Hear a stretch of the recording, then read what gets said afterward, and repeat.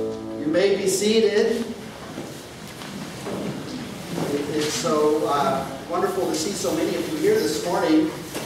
With the women's retreat, and 19 of our women are gone for the weekend on this retreat. I wasn't sure we'd have anybody in church this morning, but I see we have a good crowd here, and I can report back to the women that their husbands did indeed show up for Mass, even though they were away. This morning, before I begin to share with you a reflection upon today's readings, what the Holy Spirit has to say to us today, I did want to acknowledge we have here for the very first time, their first day in church, a young child who was just born into the world, and I would like for you to meet for the very first time Malachi Caputo. Would you like, the son of Michael and Marion. Oh, you can stand up again. We didn't get much of a look there. Okay, now there you go.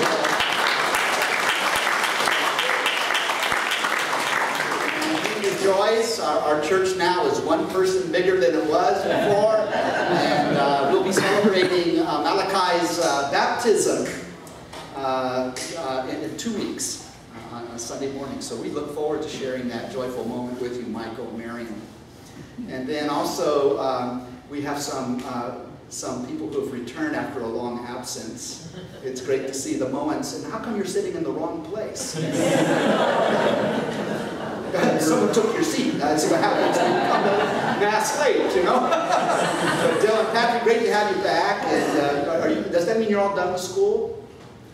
And you're finished. Okay, good. And you're going on to seminary to become a priest, right? Is that the plan?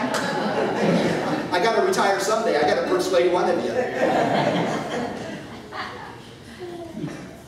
If today, I should say before I begin, I want to introduce you to this priest that's up here behind me, Father David Gerardo. And Father David is from our community up in Olympia, Washington, the Emmaus community of the ECC. And he's down here with his wife, Judith. Judith, if you could stand up, we want to welcome you. Here with us this morning, praying with us. If today you hear his voice, writes the psalmist, harden not your heart. That is from Psalm 95. And every morning, it shows up in the morning prayer of the Liturgy of the Hour. So those who have been engaged in religious life or as a priest will remember, because we were required to pray that psalm every day. If today you hear his voice, harden not your heart. What a way to begin your day. Because the troubles and the difficulties and the challenges of life, our hearts tend to become hardened, don't they? We harden our hearts because to have a soft heart is to be vulnerable and to risk being wounded. And how often our hearts have been wounded. So there is the tendency to harden our hearts. But the psalmist reminds us, if today you hear his voice, do not harden your heart.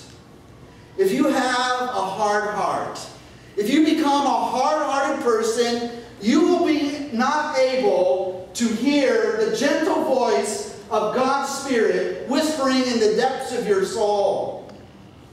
God is speaking all the time. God is there, and God is not silent. And the reason we do not hear God quite often is because we have allowed our hearts to become hardened. So harden not your hearts, because God is speaking to you. He's speaking to you here at this very moment, in this sacred space. For we're in the place of mystery, where heaven and earth has met. And in the depths of our souls, God is whispering and speaking to you. So do not harden your heart.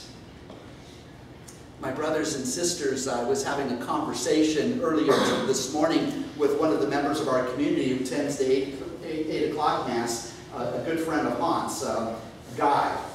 Some of you know Guy.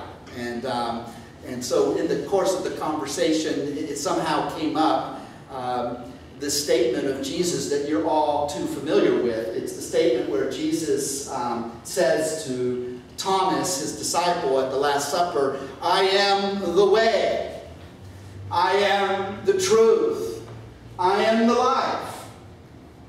Now, we have heard that scripture passage so many times in the past.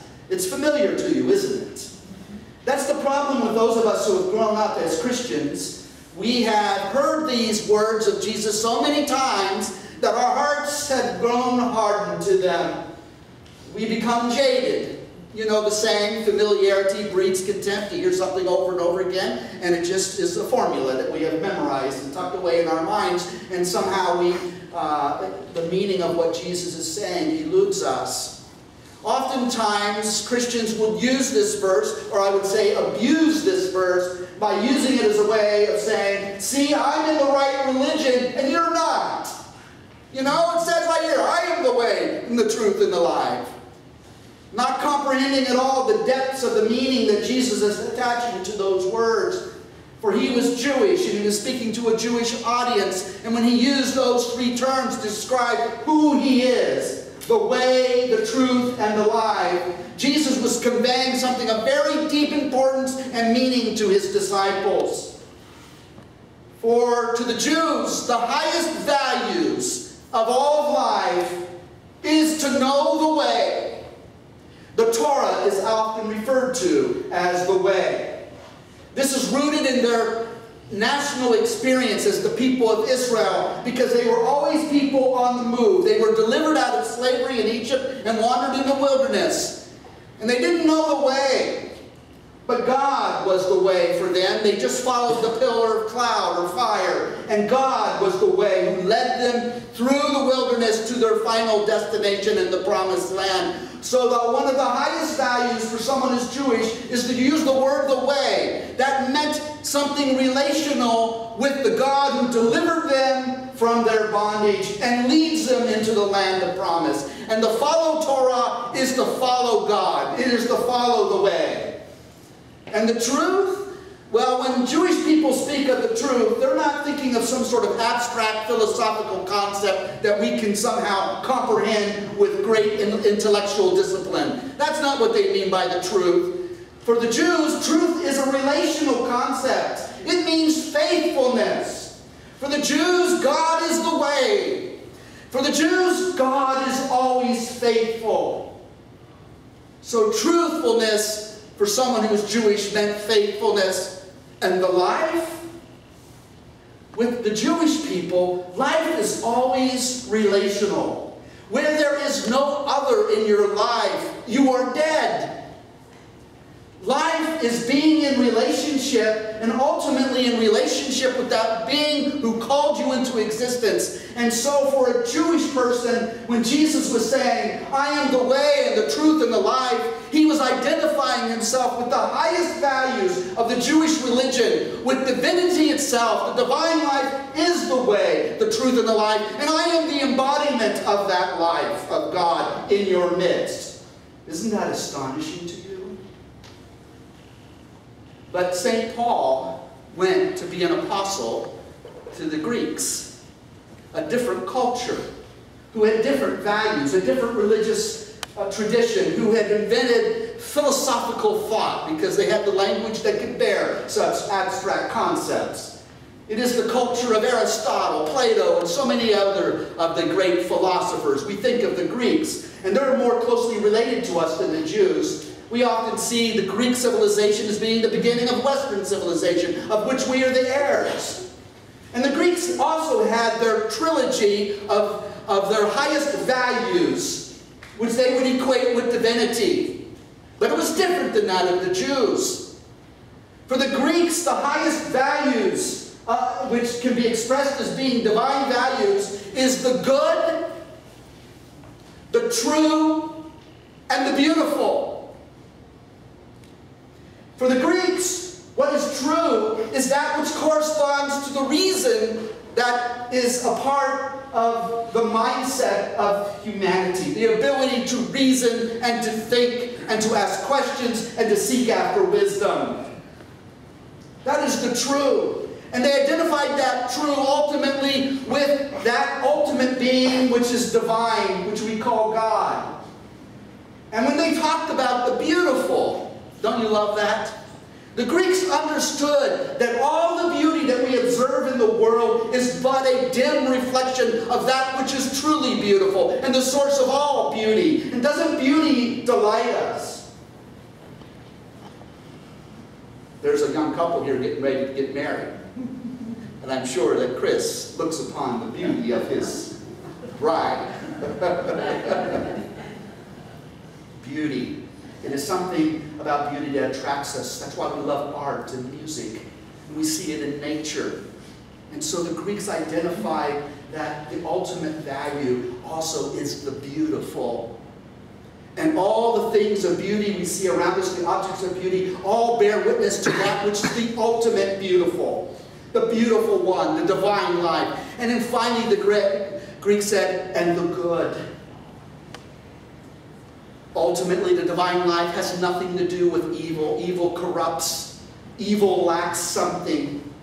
Evil is a parasite, but the good, all that is good and beneficial, is to ultimately derives from that one who is divine.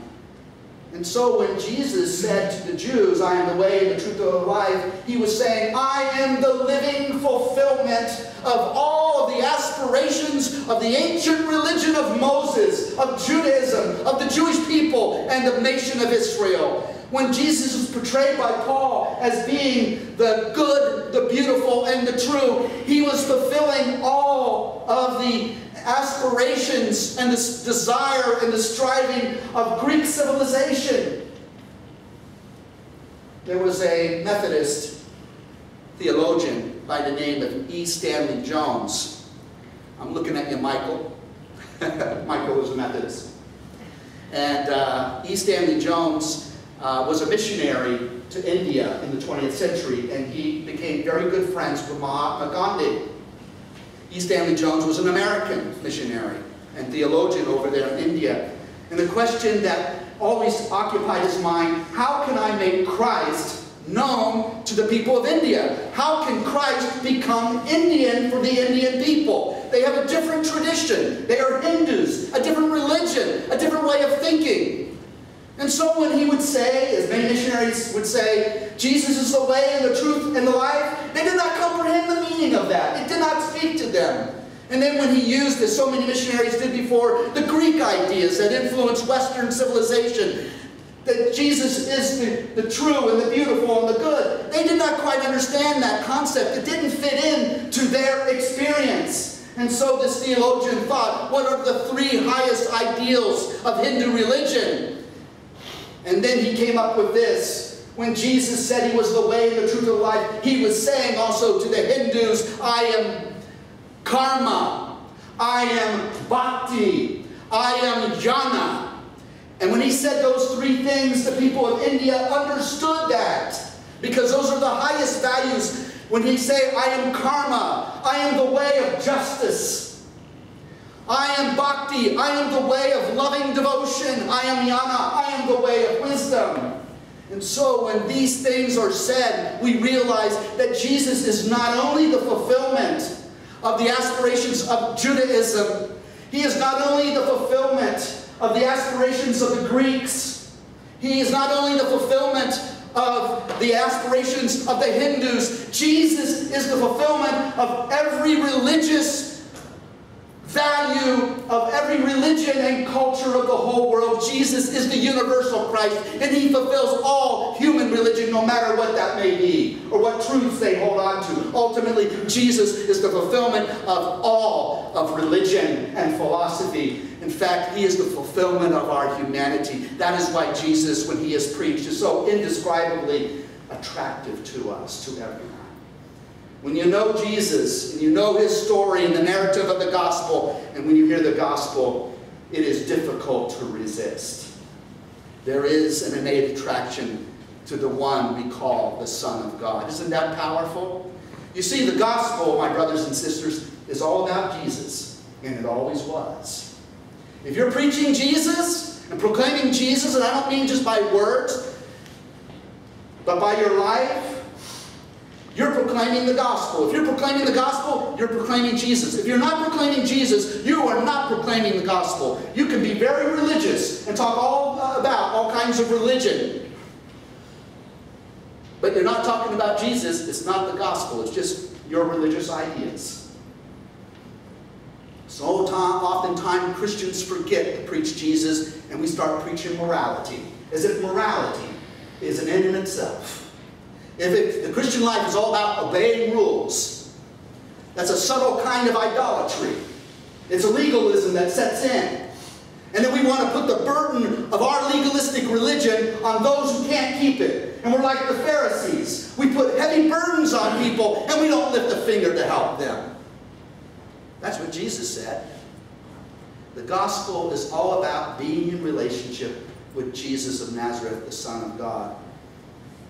But, my brothers and sisters, it costs us something to be a disciple of Jesus. There is a cost to discipleship. Paul knew this well. In the second reading, he is writing a letter to a man by the name of Philemon.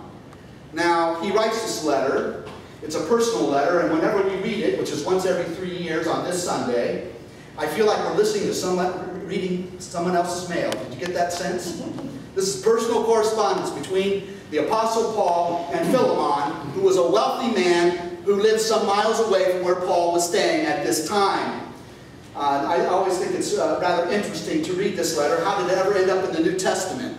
I don't think Paul could ever imagine that this personal letter that he sent to Philemon was going to be read 20 centuries later in a church in Southern California. He probably didn't even know Southern California existed at that time. Isn't that something? Here we are, we reverently listen to these scripture, these words, and I think that Paul had no idea that it would become sacred to us.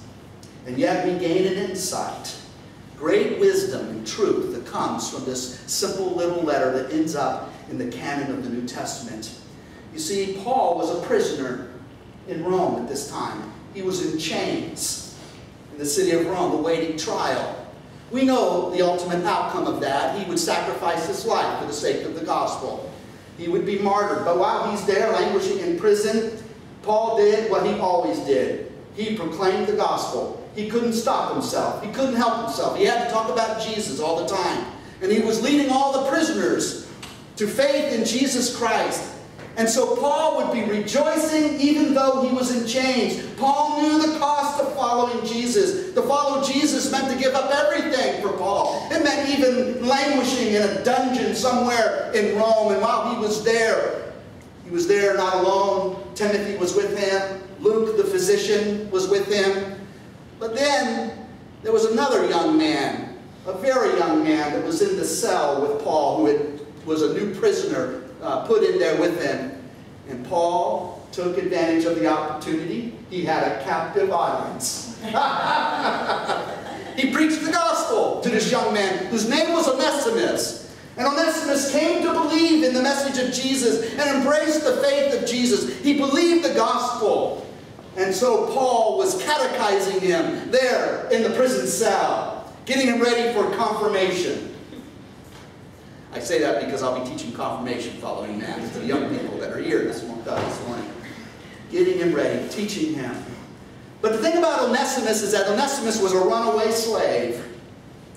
He was owned by a man named Philemon. Now, Onesimus escaped from Philemon, and he traveled all the way across the Mediterranean, some 1,000 miles, to Italy, and ended up in Rome because you can lose yourself in the crowd.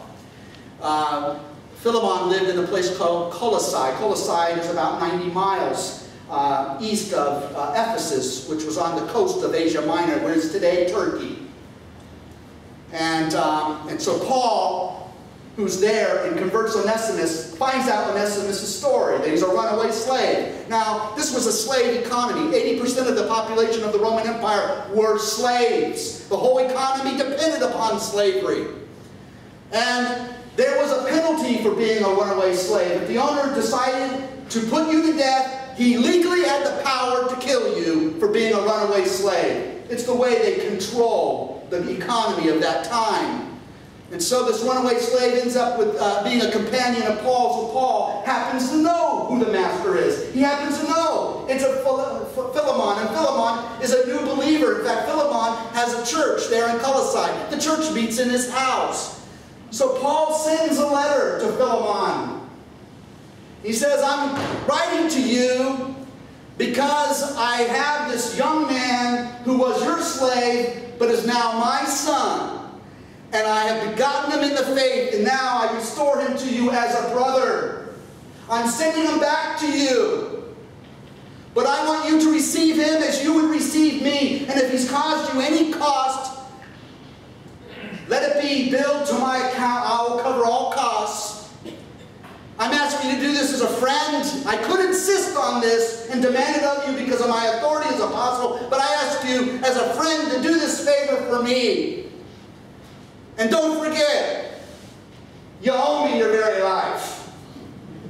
And I want you to prepare a room for me because I'm going to check up on you. In the meantime, I'm sending Onesimus the slave back to you, but now he is your brother, and treat him as such.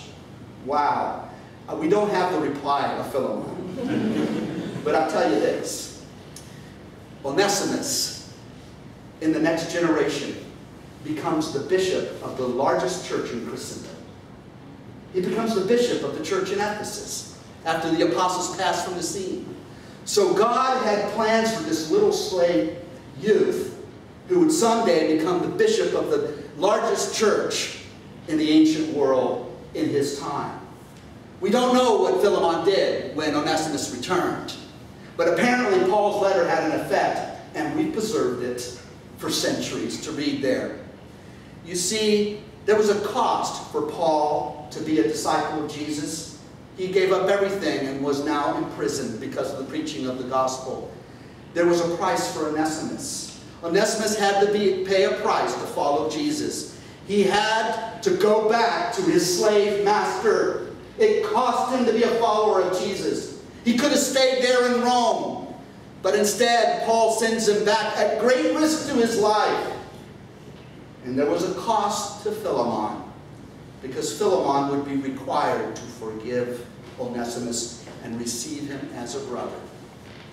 My brothers and sisters, we talk about the salvation of God as being free, and it is free.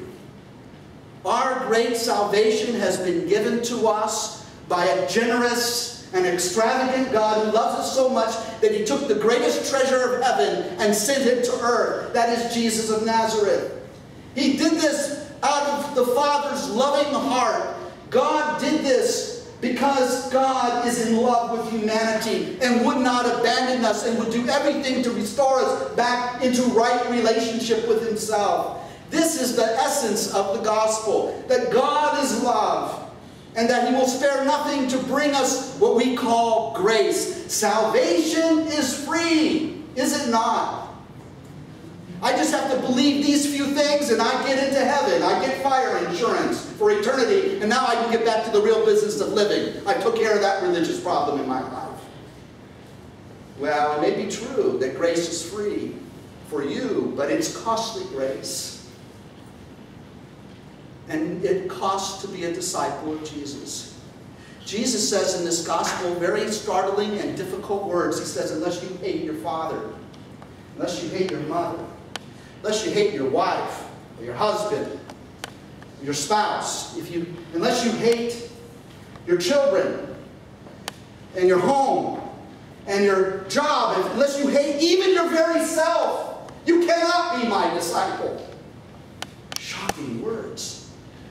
Jesus does not come along offering us a comfortable religion, my brothers and sisters. The religion of Jesus is the religion of uncomfortability. It's an uncomfortable religion. If you're feeling satisfied and comfortable sitting in a church, listening to the gospel of Jesus, you're not hearing the gospel. But if you're getting uncomfortable and your conscience is starting to trouble you, then you are hearing the voice of God. If you hear his voice, harden not your hearts. Jesus says, you have to love me more than everything else. You have to give it all up. You even have to give up your own self. here we come to the heart of the matter. As long as I'm living for number one, as long as I'm pursuing my self-interest, as long as I'm looking out for myself, as long as I'm doing that, then I'm following the ego, the false self. And that self that is all tied up with selfishness and egotism and narcissism, that part of you is a false thing, and it must die. It must take up its cross, it's an implement of death, and follow Jesus. It must die with Christ at the cross so that it may be raised to a new life. And then when you're raised to a new life, you have mothers and fathers and sisters and brothers, and you have everything more than you can count. If you hold on to your self-interest and upon your life, you will lose it. But if you give it up for Christ, you will gain it back, and you will get more houses and brothers and sisters and mothers and fathers than you can even handle. That is the life that Christ is calling us to. It's cost something to follow Jesus. You know why? Because he just doesn't want part of you. He wants all of you. Jesus wants everything. We're called to give up everything for him and to follow after him. If today you hear his voice, harden not your heart. Amen. Amen. Let us stand and profess our faith using the Nicene Creed.